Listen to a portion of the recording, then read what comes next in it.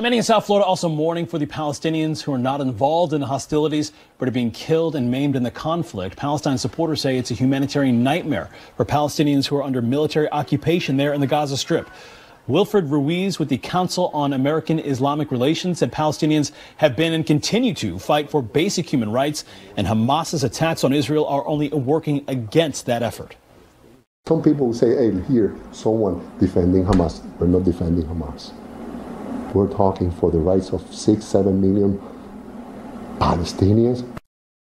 Ruiz said militant groups like Hamas are painting Palestinians with a wide brush, and that is simply unfair and unjust.